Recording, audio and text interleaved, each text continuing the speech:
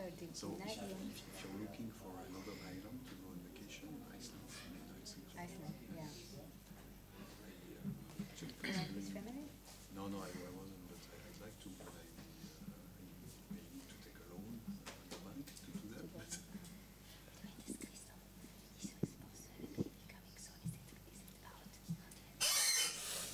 last week it was.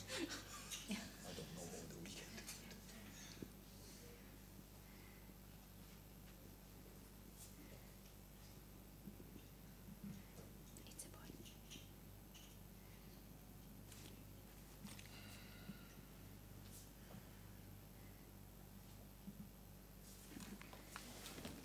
Okay, welcome everybody to the first press briefing for the joint meeting of the European Planetary Science Congress and the Division of Planetary Sciences of the American Astronomical Society.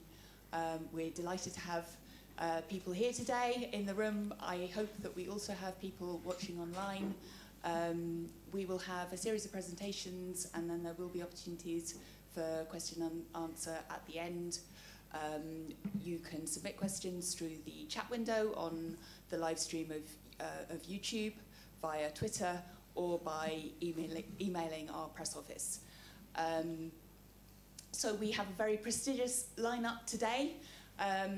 Firstly, we will hear from Michel of the University of Geneva.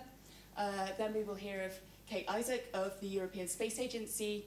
Then we will hear from Willy Benz of the University of Bern, then Ravit Helled from the University of Zurich, and then David Ehrenreich of the University of Geneva.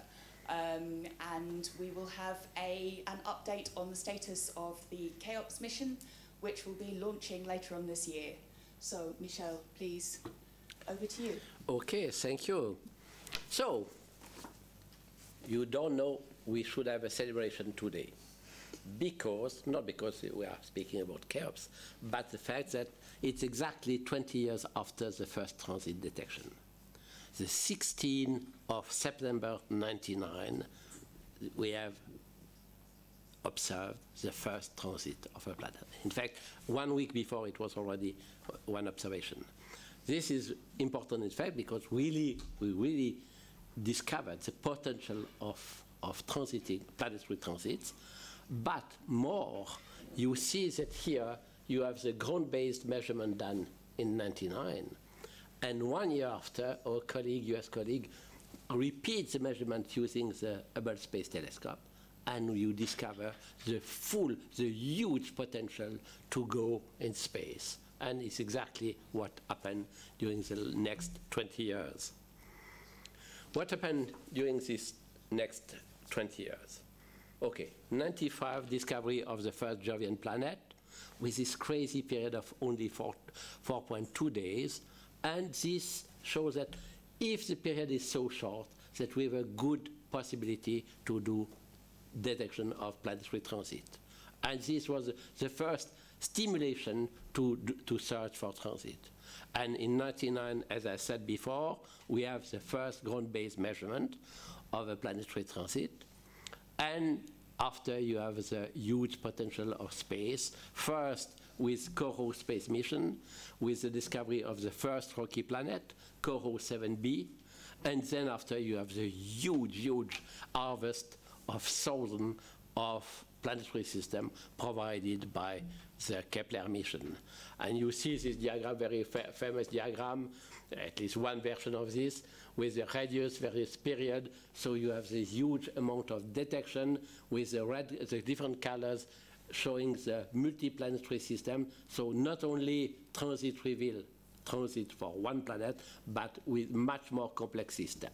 So this shows a huge possibility, but you need the synergy with ground-based measurement of radial velocity to get the mass of this object to start to do comparative planetology.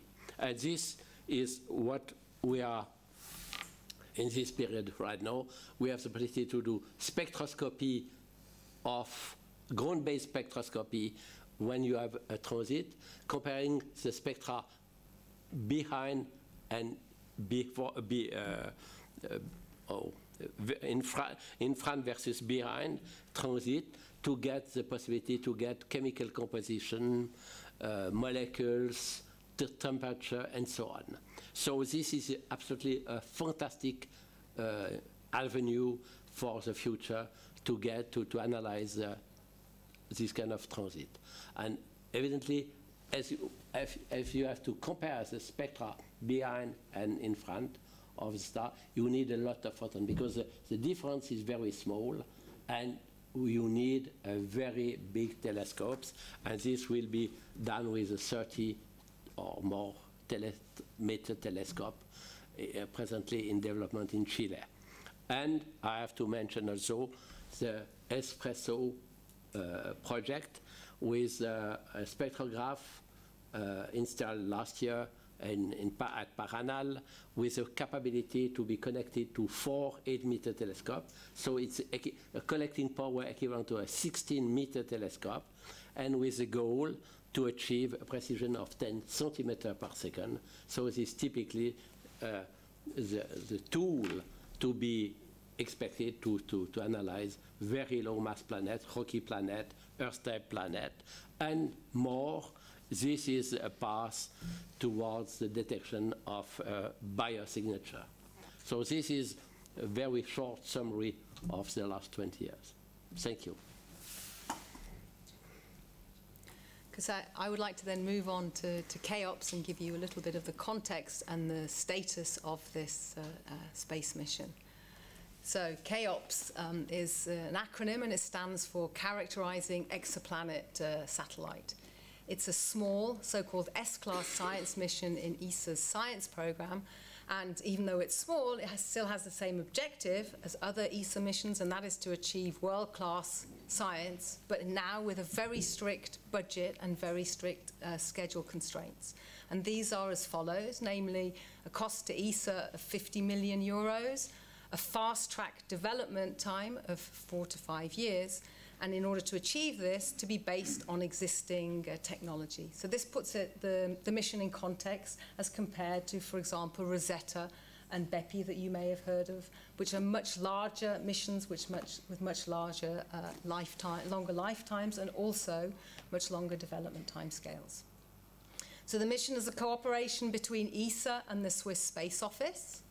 And the mission is, on the community side, is based on a Cheops mission consortium, which is led by the University of Bern, and you'll hear more of this from Willy shortly, with important contributions from 10 other ESA member states. The flags are shown on the right-hand side of the view graph.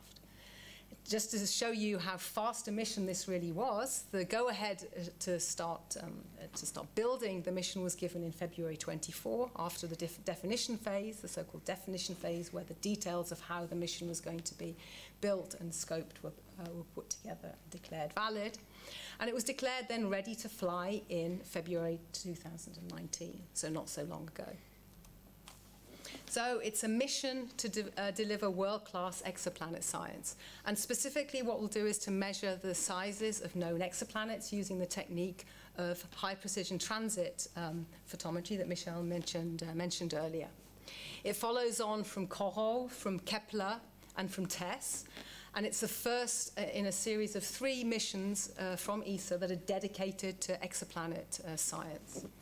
Cheops will provide us with key information to understand the structure of small planets and how they form and evolve. And this will be an essential step in a worldwide endeavour, part of which you've heard about already and you'll hear about shortly, to search for exoplanets like our own Earth. It's an opportunity not just for the consortium, but also for the community at large to use the telescope, to use the satellite, as there is observing time which is available to the community on the mission. So it's a cooperation across Europe between ESA and the Cheops Mission Consortium, and there are various different components which are the different parties are responsible for. ESA is the mission architect and procures the platform from Airbus in Spain, and provides also the launch opportunity and the guest observers program I just mentioned. The consortium is responsible for the science instrument and for defining 80% of the observing time. But unlike other larger ESA missions, the consortium has very important additional roles, fulfilling the task of providing the science team, the Science Operations Center, the Mission Operations Center, and also monitoring the performance of the mission and how it will be performing throughout its lifetime, also in commissioning, but also over the lifetime, the 3.5-year nominal lifetime of the mission. So this is a nice map which shows the international nature or the European nature of the mission, Swiss-led, with contributions from Austria, Belgium, France, Germany, Hungary, Italy, Portugal, Spain, Sweden, and the United Kingdom. And it's a mission that brings together scientists from more than 30 institutes working together with engineers from 20 different industries across 12 different countries, all with a common goal, and that is to produce or to realize a satellite, the satellite mission Cheops, that will measure very precisely the radii of small known exoplanets. So where are we now? The on-ground calibration of the instrument and the spacecraft is complete. The satellite is fully integrated and in storage at Airbus in Spain. Final simulations and rehearsals of launch and earlier operations are ongoing, just coming towards the end. The science program for the first year of operations is under final review, both by the science team within the mission consortium and within the community at large, excuse me. The satellite Cheops will launch from Europe's spaceport in French Guiana in mid-December, the end of this year, and we'll start our routine observations where we'll start to be doing our cutting-edge science at the beginning of April 2020. So, Willy, over to you. Trying to not destroy the equipment. Good morning. So I will give you a little bit of insight on the mission and the science the Cheops will eventually be doing. What makes Cheops quite special to all the other all the other transit missions so far is that Cheops is not really a discovery mission, it's a follow-up. So we will be looking at one system at a time and not trying to discover thousands of others.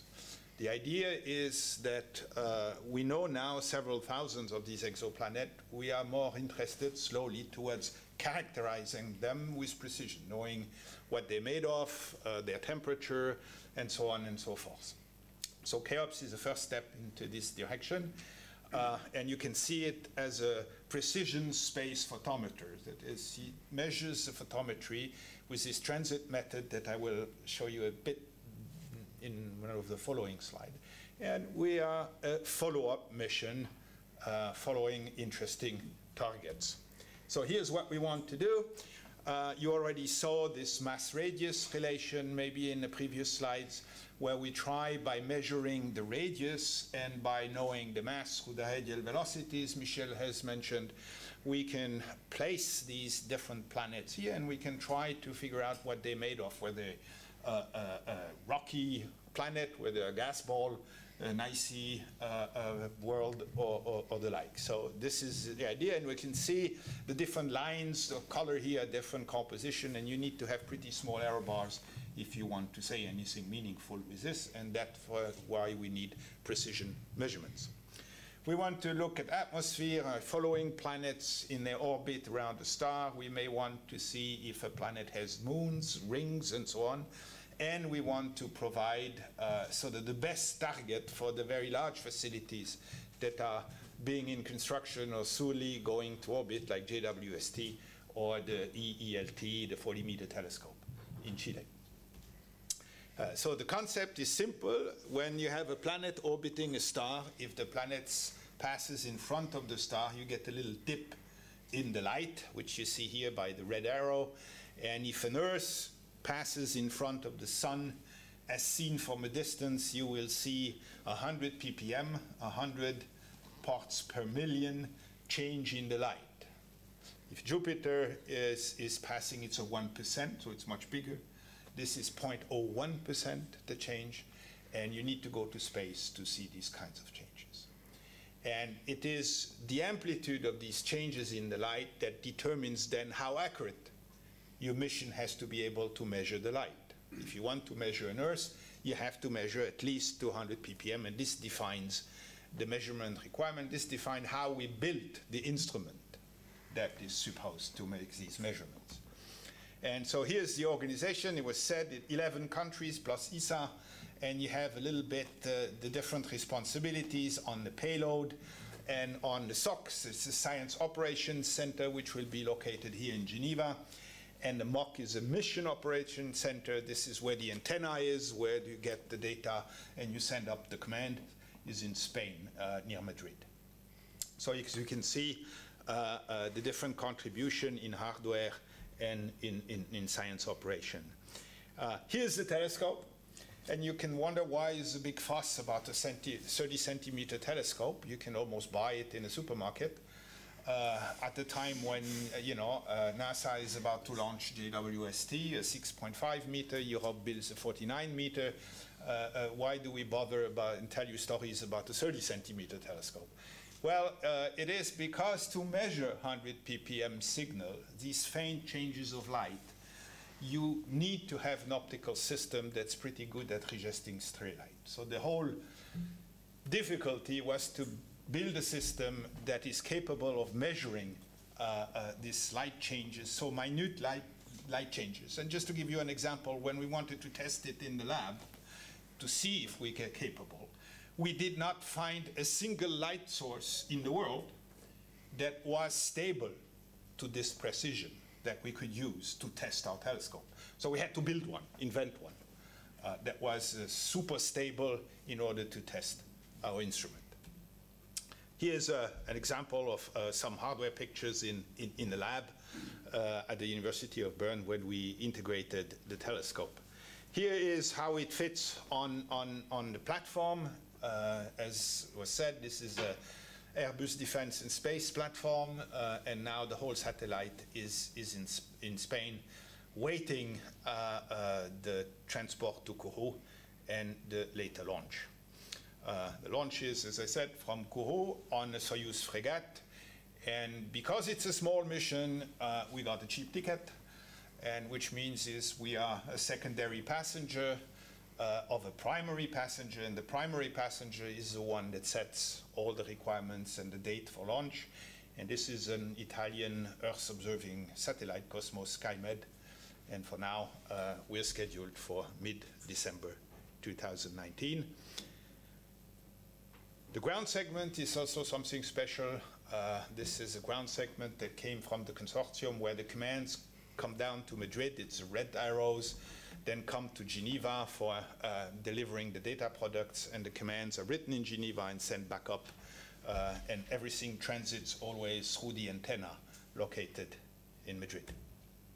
And that completes my presentation, and let's see if we can move this over here. So. Okay, thank you. So I will discuss a bit more the theoretical perspective and how Cheops contributes to exoplanetary science and also planetary science. So the big questions that we aim to answer, and as Michel said, it's already since 20 years, it's how do planets form, what is the occurrence rate of planets, what are the compositions of exoplanets. Of course, we are looking for habitable worlds. At the same time, we want to better understand the compositions of the planets in our own solar system, and then we want to put our own planetary system in perspective, so to understand how unique is our own solar system. And with Cheops, we will have the opportunity to measure the radii of planets to a very high precision, so 10% is the conservative one. It can be better than that. And of course, that will allow us an accurate determination of the mass-radius relation of planets, and therefore we can understand something about their composition, internal structure, and we can use this information to better understand their origin and evolution. So you've seen that already. The way we do that is we put planets on the mass-radius diagram. We have theoretical curves of different compositions, and then when we do this comparison, we try to infer the planetary composition. And as Willy just said, of course, the better the measurements, the more we can say. At the same time, we also want to not just characterize individual planets, but we want to understand the trends. So we want to understand how planetary composition depends on the stellar metallicity, the stellar type, the radial distance, or where it is within the planetary system, and of course the planetary mass, the age of the system, and so on. So there are many questions, and we try to really have a more complete theoretical perspective, because now we really moved from the detection to the characterization phase. And of course, when we do that, we try to be clever and take our knowledge from formation and evolution models so we can exclude some compositions. So we try to see whether there are compositions that are more likely or let's say, impossible. So here in Switzerland, I would say that basically we really make the effort to connect solar system science with exoplanetary science. We have a lot of collaboration on that, and we really have to take advantage of these two groups of the solar system. We have only 8 planets, but we have very accurate measurements, so we have ongoing missions in the solar system exploration, and at the same time we can take advantage of the large number of exoplanets, which, although they have only measurements of the basic properties, they give us the overview, and then we can look for trends, and by combining that, we can really enhance our knowledge. I think when it comes to exoplanetary science, there are people who really like the gas giant planets, and there are people who like the terrestrial Earth-like planets, but then actually there is a large population of planets with intermediate masses and radii, and actually they are very common in the galaxy. And these are planets that we don't know how to characterize so much. We don't know if they are small scale of Jupiter or large scales of the Earth. And with Cheops, we will be able to hopefully characterize more these intermediate mass planets. And we have this kind of planets in our own solar system, Uranus and Neptune. So of course we also make efforts to understand better Uranus and Neptune, hopefully have a mission in the future to this planet, and again, use these two complementary groups to better understand this planetary class. So this I said already. I really think that we make progress in combining these two groups of solar system planets and exoplanets. At the same time, we try to combine modeling and observation. So of course we need both. We need theories, we need simulations, we need predictions, we need theory for the interpretation. But of course, as we said, this will not work if we don't have accurate measurements. So this is also something that we are working on. And again, when it comes to planetary characterization, we really try to look at this global picture of combining planet formation with planetary evolution and the internal structure, how it evolves with time, and the current state internal structure, so we can better understand planet in a more global sense. Thank you.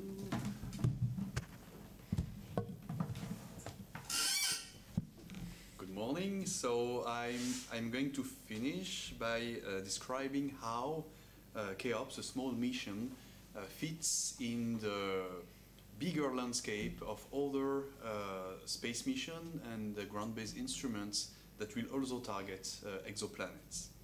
And to do that, I will start at a time when Cheops was selected in 2012. And it was selected basically at the end of an era pioneered by Michel, where most known exoplanets were detected from the ground around bright stars. And the handful of these planets that were known to transit their bright star at the time are still today prototypical objects that could have been studied in detail using, for instance, Hubble and Spitzer from space to characterize their atmosphere. And you need to have a bright star to do that. In the meantime, the pioneering mission Corot and Kepler they had started to change the game already by discovering more and more transiting planets, but they were mostly transiting faint stars. So you see here that the problem was that we had only a handful of bright planets that we could study in detail, And when Cheops was selected, one of its main scientific goal was to try and find transit of these bright planets detected from the ground to increase the number of planets for which we could go much farther and study their atmospheres. To complete the picture, so in 2013, Gaia was launched, and it was supposed, and it does provide accurate parameters for planet host stars, and it's extremely important because you can only know an exoplanet as much as you know its host stars. So the input of Gaia has been critical, and the James Webb Space Telescope at this time was set for launch soon after Cheops. And of course, if you look at the landscape now, it has substantially changed. Now we are contemplating the imminent launch of Cheops. Well, there's a whole new business here, since we have entered an era where most exoplanets are now detected from space, including transiting across bright stars. So Kepler has been extended, so it's called the K2 mission. TESS, the TESS satellite has started operation, and in the future, the Plato mission from the European Space Agency. All of these missions are basically dedicated to discover new planets transiting bright stars. And in the meantime, we have learned how to characterize the atmosphere of exoplanets from the ground. Hence the advent of extremely large telescopes share a lot of promises with regards to the characterization of small planets. And in spite of these substantial changes, and because it is a very flexible mission, it's almost like a space Swiss knife, it's very versatile, Cheops is more relevant than ever, because it will actually take advantage of the synergies with all these missions. And I will just exemplify one here. Actually, we think that in the coming years, there will be far too many very interesting planets, small planets to characterize with powerful facilities than observing time available on these powerful facilities. So it will become extremely important to down select the golden target, the very best of these targets, so that we could go and spend a lot of time with Hubble, with James Webb, and with the ELT underground. And Cheops is going to be key in this process by confirming and obtaining a first-step characterization of these targets, of these many targets, to determine which one we should look for. And we now believe that thanks to these kind of synergies, Cheops is actually even more relevant than at the time it was selected. Thank you.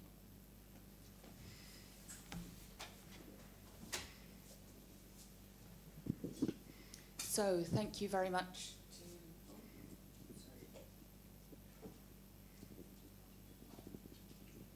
So thank you very much to all our speakers for their presentations. Do we have questions from people in the room or people online? Can you state your name and your affiliation?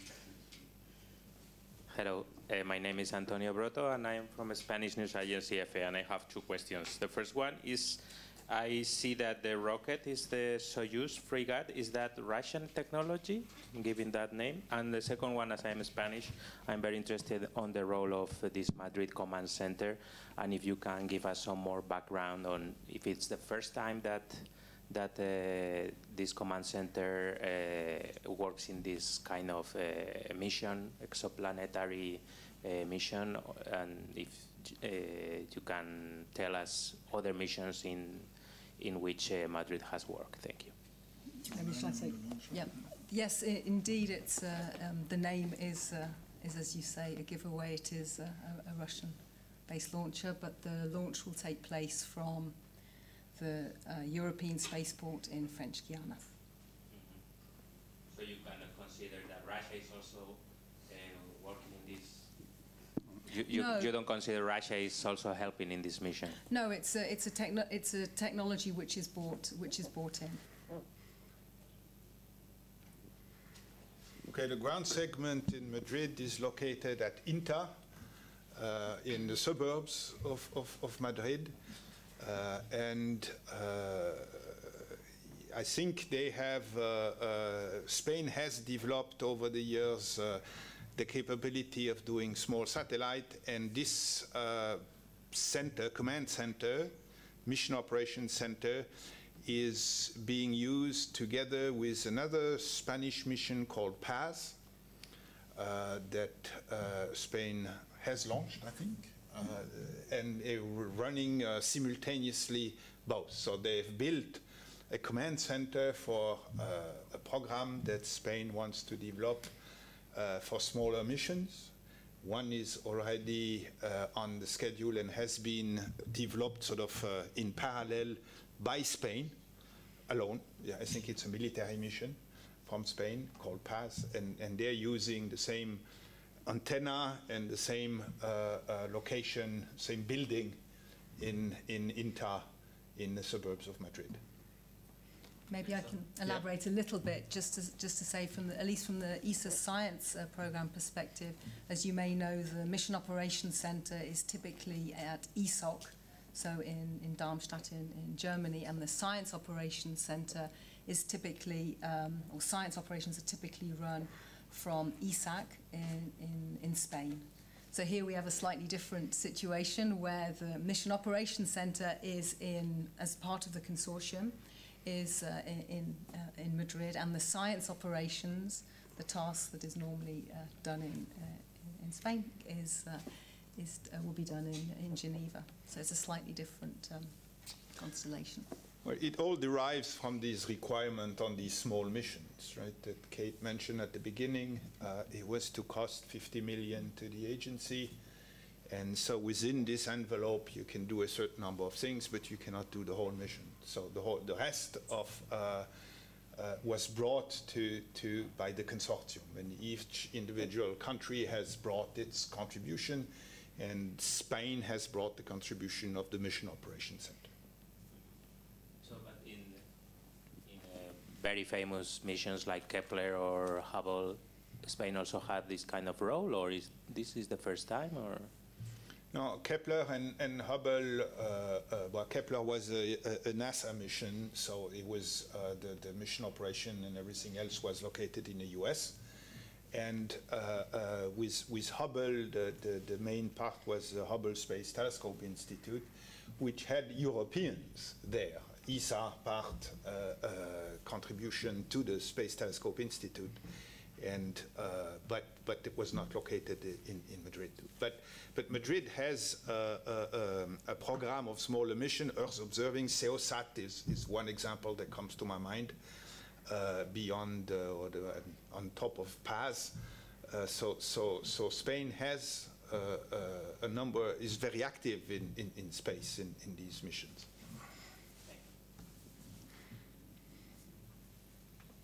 Thank you. Do we have any other questions from people in the room, people online? I saw that there were 30 people watching, so please do send in questions for the team while you have access to them. Thomas Schumann, I'm a freelance journalist from Denmark. I was wondering about the orbit of the satellite. It looks like it's going to enter low Earth orbit. Could you talk about how that would affect the observations? Yeah, the orbit is an interesting thing. It was a result of a lot of work and discussions, and in the end, it is a 700-kilometer high orbit. It's a sun synchronous with the longitude of the ascending node at 6 a.m. In other words, the satellite goes from pole to pole, and it turns around, the orbit turns around the Earth, and it also follows more or less the day-night terminator. And the idea is to always observe stars that are located over the dark side of the Earth. The idea is to avoid, again, to make this precise measurement of light. You want to avoid having light coming from the Earth, entering stray light from the Earth, entering the telescope. You want to avoid stray light being reflected on the moon, entering the telescope. And all this gives you a bunch of constraints that tells you where, when you can observe in the sky. But the major part is the Earth itself.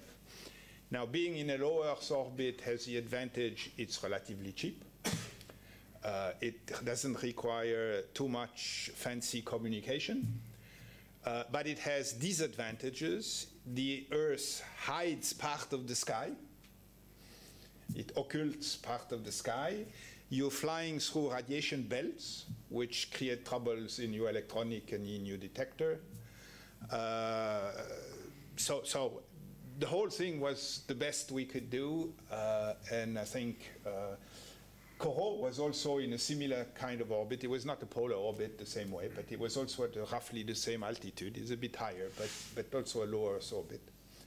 And so this is what we hope. We optimized all the possible factors to make the measurements as precise as possible.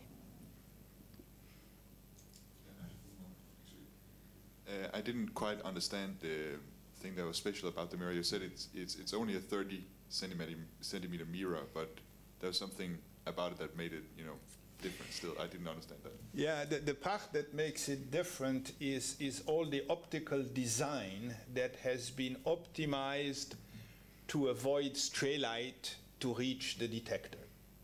Right? You can have you have your telescope, you're looking at a target, but then you have the moon a bit on the right side, and part of the light from the moon enters your telescope, and you're not careful, it bounces back and forth in your tube, and part of it ends up on the detector. And that creates noise in your measurement. And when you want to make these measurements to 100 ppm, you cannot afford having noise. So everything has been engineered to minimize the noise. For example, the temperature of the CCD is controlled to 10 millidegrees. The temperature of the tube is controlled. There is a lot of optical design that has gone into limiting the stray light, and therefore optimizing the performance of the measurement. And this is what made the construction of this not trivial. Thank you. Do we have more questions from people here, people watching online? Yes. One more question, sorry. You said that the priority of this mission is to study the exoplanets that we already know, but is it possible that we discover new planets with this mission as well? Somebody else wants to. Yes, it is possible, because in particular there are planetary systems out there, and we don't necessarily know all the planets. So if we want to follow up one known planet for trying to detect its transit, then if one transits, it's likely that if there are others, and now we know that many stars have not one but several planets, it's likely that the other will also transit. Simply, if maybe we don't know them previously, so by following up the one we know to look for the transit, we may, in some cases, find another transit that is related to another planet, and then it would mean that this is another planet, surprise planet, a surprise transit. So it's possible indeed to have that.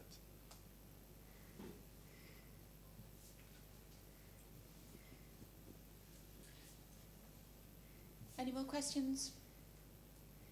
Okay, I think in that case, I would like to thank very much the speakers today, Michel, Kate Isaak, Willy Benz, Ravit Helled, and David Ehrenreich. Sorry, excuse me for mangling your name. I would just like to give, a couple of updates, yes, on the press briefing schedule for the next couple of days. Tomorrow, at the same time, we have a briefing on Hayabusa 2. Unfortunately, our Osiris Rex speakers have dropped out. However, We now have Frank Marchis from the SETI Institute, who will be talking about observations of the target for the Lucy mission. On Wednesday, we have a mixed briefing about future missions, including the AIDA mission, which includes the DART mission from NASA and the European Space Agency's HERA mission. We also have an update on the ENVISION mission candidate to Venus from the European Space Agency, and the Mars sample return architecture, current plans, and status. On Thursday, we have a Venus-related briefing, which will cover new results from the Akatsuki mission, and also discuss Venus flybys of, coordinated observations of Venus in 2020 with Akatsuki and Bepi Colombo. And Michael Way from NASA's Goddard Institute of Space Science will be talking about possible habitability of the ancient Venus. We have one question. Excellent. How many exoplanets will Cheops be able to characterize over its 3.5-year primary mission? So we have about 300 targets in the guaranteed time observation program, and I believe something like maybe a dozen more on the open time program. Yeah. So the order of magnitude is about is a few hundred systems.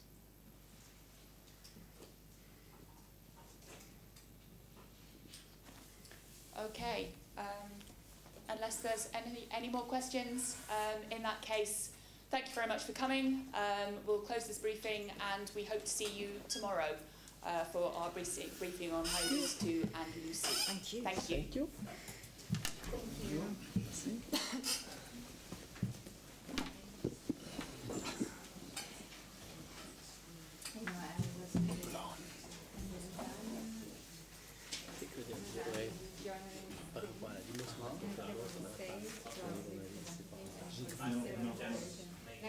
J'ai vu le pire, j'ai vu.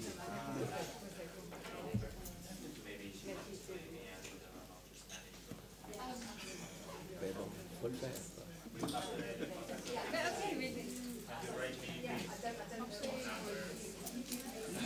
We brengen dat al samen naar open voor Cheops model voor het fossiel. I don't know, you have to ask the others if they want to do this. Hello. Willy, I'm Caterina Boccato from Padova. Yes. I work with Roberto Ragazzoli, and you are coming in Padova in 2 weeks, 3 weeks.